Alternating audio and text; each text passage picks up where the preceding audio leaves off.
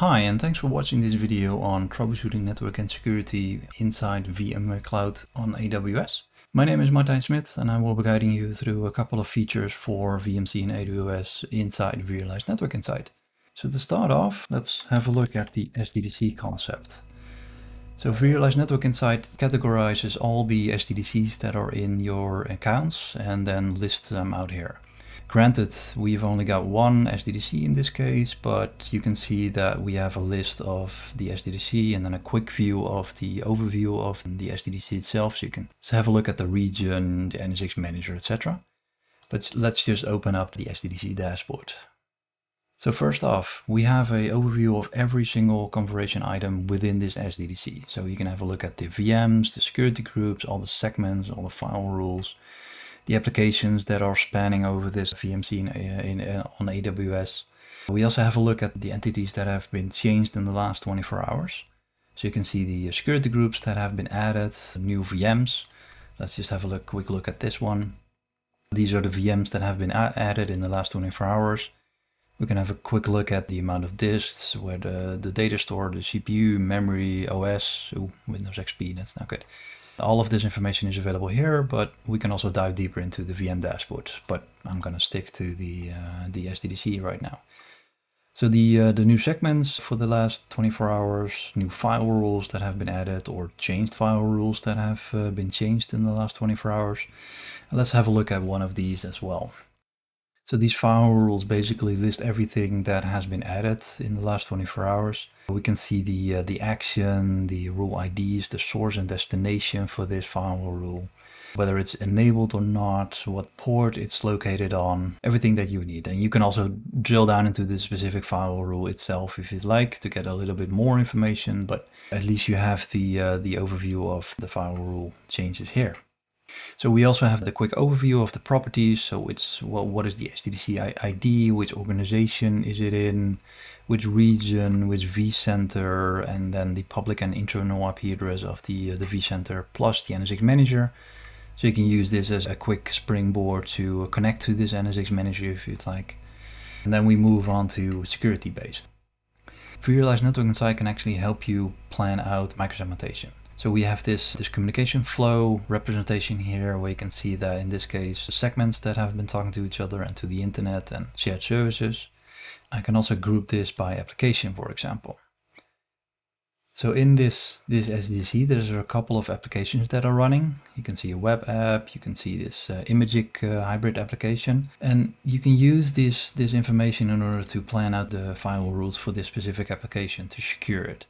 So if I open up this donut slice, I get foremost all the services that are hosted in this group, the external services that it's using, the raw flows. I can even drill down into the actual communication between this application and other applications and get the graphs here as well. But I'm mostly interested in these recommended file rules. In this case, we can see that we have recommended file rules based on the actual flows that have been happening on this application in order to implement this in the NSX file rule. And you can see it's based on the application. So in this case, Tanzu Tees has been communicating over this imagic app over port 80. You can also see that there's internet connectivity coming in from the internet towards this imagic app. And you can basically use this in order to secure this application.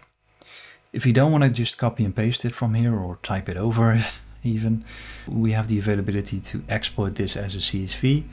We can also export this as XML, and then there are some scripts available to automatically import this into the VMC file rule directly instead of having to do that manually. So once you've secured the application, we can do some analytics on it as well. So we have all the VMs that are talking to the internet from this Sddc. Also very interesting is we have the egress traffic coming from this Sddc towards the internet. And then a ton of events around what's happening inside this Sddc, but I will get back to that BGP status in a bit.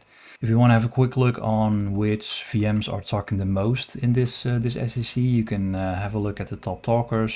You can group this by VM as well, but also by application. By far, you can see that this VM is talking the most out of every VM that is in this Sddc. Alright, so going back up, so this is more proactive, analytic, keeping control on the inventory and the file rules, etc.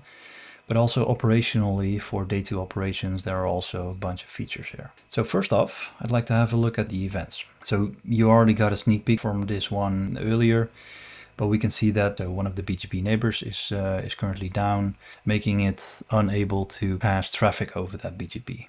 I will get back to this specific virtual interface in a minute, but I just want to show you the timeline first. So Network Insight keeps track of when something happens. So you can use this as a time machine to scroll back in time and have a look at all the events that have been occurring for the last week or so. So you can see that there's a heap of events all over the place. We can zoom in and have a look at what is actually happening on that specific time. And in this case, everything is related to BGP, and it's not just the 01. You can also see the 02 here. But let's zoom in on that virtual network interface. So first off, I have the overview of it. In what SDDC is it connected, what VMC Direct Connect is it connected into, the virtual interface ID, so the AWS side of the ID, same for the Direct Connect ID. So you can use these IDs in order to communicate with AWS in order to troubleshoot any of this. We also have the local and the remote IP address. So the local is the one that's connected to NSX. The remote is connected to the colocation router, which in this case might be having an issue because the BGP status is down. So all of these events are historically kept. You can also see the timing that it passed on. So in this case, we have a 10-minute outage. Here we have just a 7-minute outage, but it's all a lot of outages for a very quick time. So all of this is kept here. So in this case, I want to go back to my colocation router and have a look at why that specific router is unavailable. But I'll take you through another troubleshooting scenario. So when you're looking at troubleshooting your connection between your on-premises data center and the VMware Cloud and AWS infrastructure, you might get connectivity issue between 2 VMs, one on-prem and one in VMC. So in this case, I'm going to open up a path between 2 VMs, a database and an app VM. One that's located on-prem, that's the database, and then the app layer is located in VMC. And then I'll get the entire path topology. And let me just open up this or maximize this. And as you can see here, the entire path is actually being drawn out. We can see the on-prem VM here. This is the database. It traverses through a NSX distributed router, the NSX edge, a couple of VLANs and logical switches. Comes to a physical device, and let's have a quick peek at what type of device this is. You can see it's a Cisco device, a Cisco Nexus 7K actually. We have the serial number, the routing table that's applicable to this path, and everything that you need in order to troubleshoot this. And if there are any issues on any object here, you can actually see the exclamation mark. So then it turns into another physical device, which is going to be the colocation router, I believe. Yep, the AWS router, same Cisco 7K. And then it connects over the VMware Direct Connect.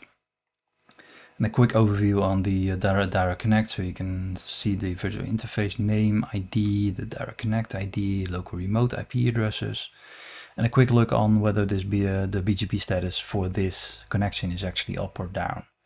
And then it traverses into the NSX environment within the VMware Cloud and AWS. So if I open up this firewall, for example, I get the gateway firewall for this VMC environment and also the applicable firewall rules that are applied to this specific path.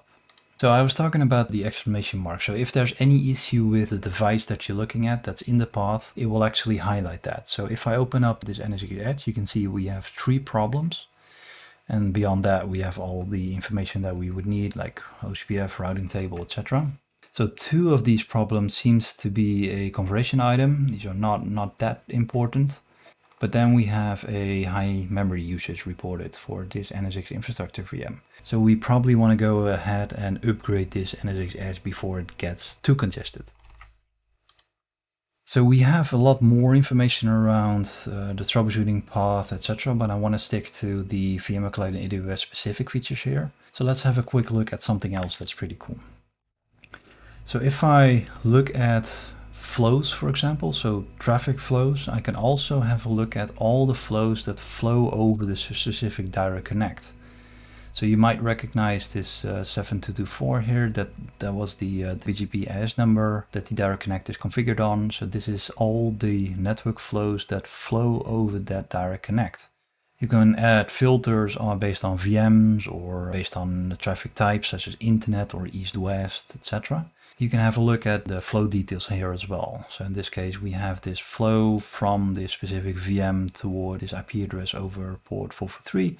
And there's a lot of context here. So we have the VM that is flowing over, the source, destination, security groups, network, service endpoints, traffic type, everything is here. Something else, if you want to have a better look at capacity management, for example, we can also do a graph for the entire direct connect. So because we have all this information, we can correlate that and aggregate that into one single graph. So right now we're looking at the graph that this connection is experiencing. So you can use this graph in order to capacity manage this direct connect. So if you can see that it's going over a specific threshold, like 80% of the link speed. So I will leave you with this VMC Sddc Dashboard, because this is the place where you will get started with all the information that VRealize Network collects. And every single event and problem is also highlighted here. So if there are any issues with your VMware Cloud and AWS infrastructure, VRealize Network Insight will highlight that, plus all the capacity management, the analytics that are on this page. If you want to learn more, please click on the links in the description below. Thank you for watching.